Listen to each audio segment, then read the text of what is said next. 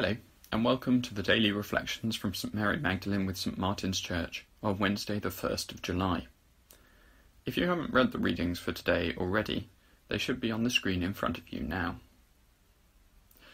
Our psalm today represents a very familiar feeling to a Christian.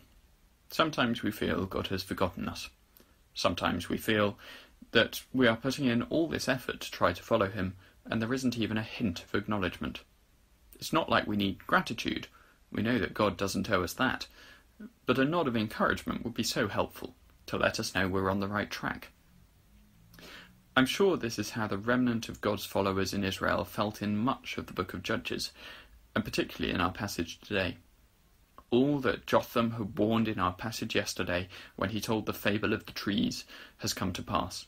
The people of Shechem have made someone wholly inappropriate their king, and they have come to hate him. So in sin upon sin, they decide to rebel against him too, and he destroys them. But in doing that, he is himself killed as well. But God does not forget his people. Sometimes it feels like it.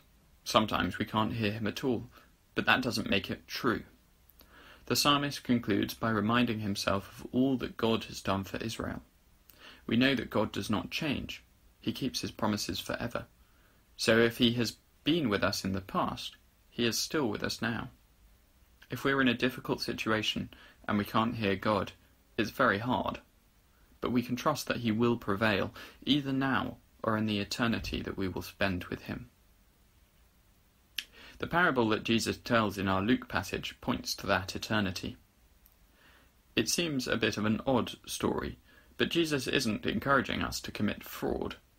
He's telling us to focus on what matters for our future. And when Jesus talks about our future, he means our eternal future. He's saying, focus on God, serve him, because once you're dismissed from the world, God is the only one who matters for you. One of the things that takes us away from God, serving the world, our present concern, rather than looking to our future with service of God, is our attitude to wealth. If we treat it as our own, then our focus is on the present. But if we treat it as God's and use it for him, then we are focused on eternity.